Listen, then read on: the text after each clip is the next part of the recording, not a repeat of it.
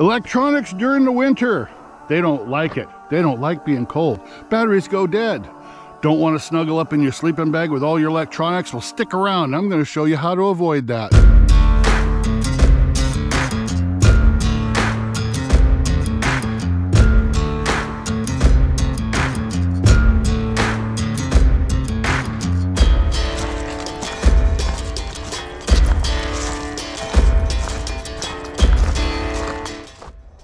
We're gonna go inside because I didn't bring any of my stuff, and I'm gonna do some filming inside from the Hiking with Gus studio. It's not really a studio, it's like a storage room.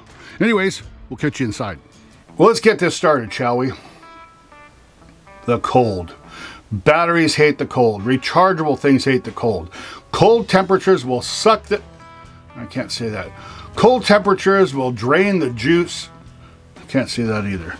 Cold temperatures will reduce the amount of electrical charge you have in your batteries in short order.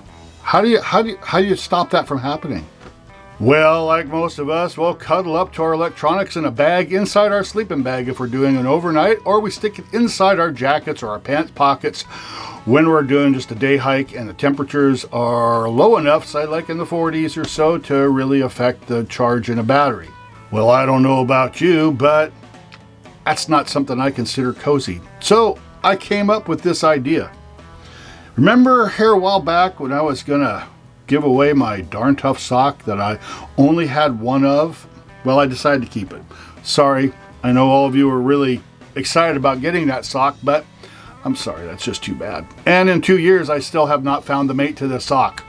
Anyways, what you want to do, you're going to need a couple of things. You're going to need your cozy that you use for, say, like your dehydrated meals, your top ramen, you cold soakers, I'm sorry, your SOL, but you're going to have to get one of these, a sock, or some sort of a cloth bag. And I use hand warmers.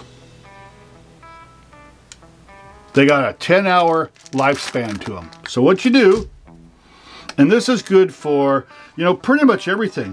What I do is I take the sock, open up the hand warmer. I'm not going to do that right now because I don't want to waste a hand warmer. Activate it, you know, you got to shake it through the air till it gets warm, and then make sure it warms up. And then take that hand warmer and stuff it in your little cloth bag or your sock or whatever you want to do. I do this just to kind of keep it away from the electronics, right? Take that, and then you take your cozy, all that shiny stuff that keeps your meals warm for a buttload for a very long time. Yeah, one of these. Take that and put it inside your cozy. Now you can put it in afterwards or whatever. And then, well, I recommend if you're going to throw batteries in there, make sure they're individually wrapped, or you put them in a bag that separates them or something, so that the contacts aren't touching and you burst into flames in the middle of the night.